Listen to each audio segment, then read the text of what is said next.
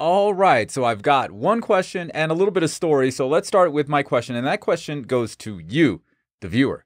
All right, so I need a new subwoofer, and I want to know what you would recommend me. Ha! The tables have turned, right? So I'm going to get into some details. Upstairs, my room is 23 by 16, and like one of the sides, the roof starts at 8 feet tall, right? So the volume of that rectangle is 2944 cubic feet. Also, on top of that is a triangle because the roof goes up 14 feet on the other end. So we've got this triangle that sits on top of a rectangle, and with a little bit of basic math, we can figure out that the whole space is 4,048 cubic feet. All right, so we've got 4,048 cubic feet, and it also opens to a kitchen and stairwell, but, you know, let's just keep it at that rectangle with the triangle on top of it. 2, it's gotta look good, okay? It's going in the living room, it's gotta look good. Just can't just be like big ass speaker in the corner. I mean, I've had plenty of really big ported subwoofers.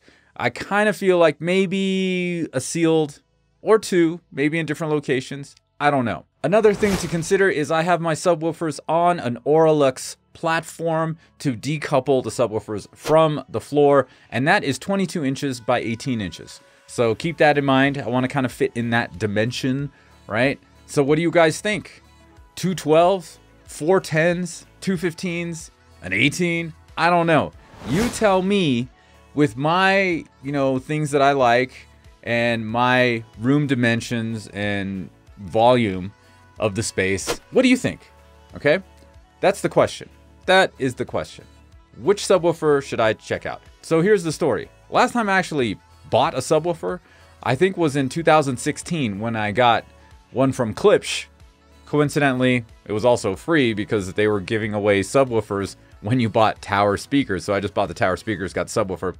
I ended up selling that subwoofer because I was going to review subwoofers. And over the past like 6 years, this YouTube channel's 7 years, this YouTube channel's been going on. I've had a bunch of different subs from a lot of different companies. SVS, Rel, Monoprice. There's been a few that obviously I haven't had in this room, so I'd like to check out some new stuff. So I'd love to hear your suggestions. Now I know you're like, well, Techno Dad, why do you need a subwoofer? I have 2 15-inch Rel subwoofers. They're both sealed, and they're the 1508s. One of the subs, the amp is going bad. I can hear that happening, and yeah, I could replace it, and wait for it to get fixed, but I don't know.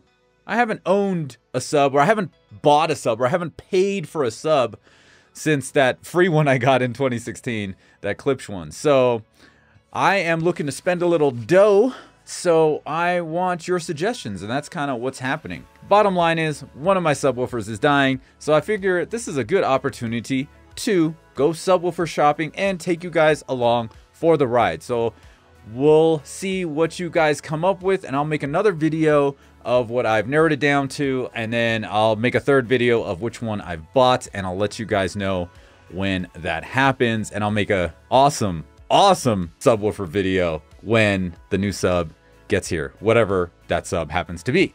So yeah, I'm excited. I hope you're excited. Let me know what you think in the comments, and I'll see you in the next one. Peace.